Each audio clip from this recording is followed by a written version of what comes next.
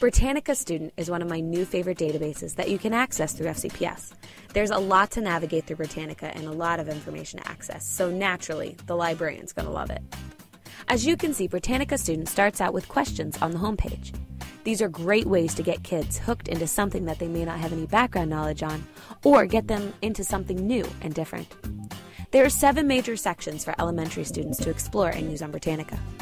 In articles, you can look for articles by groupings or by the search bar on the top of the page. These articles have some great features in them as well.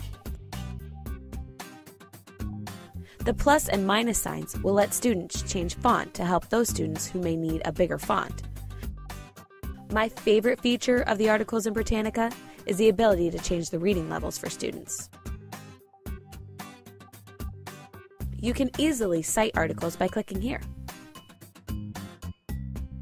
Introduction. Alligators are large lizard-like animals with long, rounded snouts and powerful tails. They spend most of their time in the water, but they also travel on land. Alligators belong to the group of animals called reptiles. They are related to crocodiles.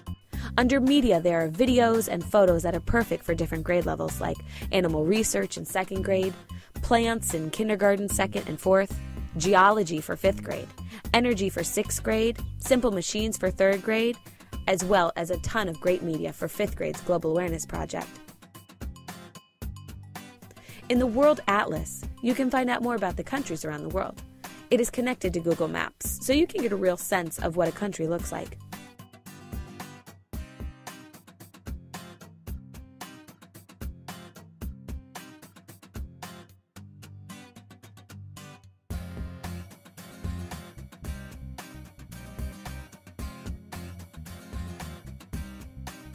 In Compare Countries, you can choose 2 countries and do a quick comparison of statistics with government, languages, populations, etc.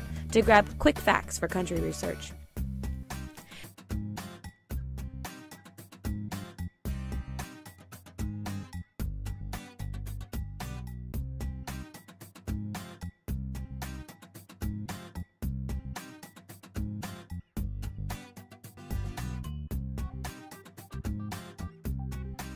Animal Kingdom is a wonderful resource if you're doing animal research. I love how it works with students on learning classifications of animals, and not just simply a long list of animals.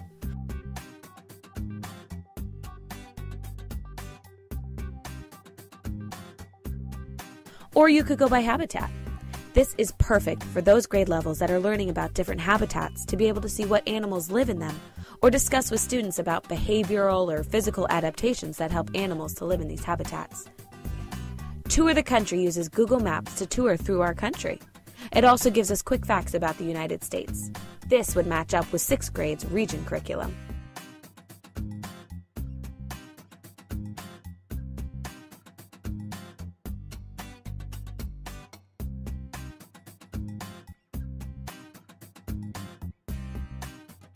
Finally, there's Geography Explorer, which is a game of increasing difficulty.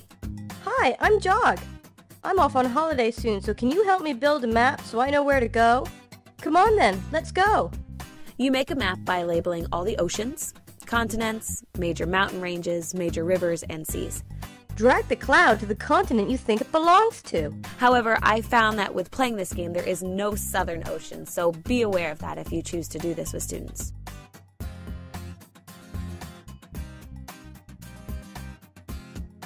Britannica Student has so many fantastic resources in one database. It has definitely become one of my new favorites.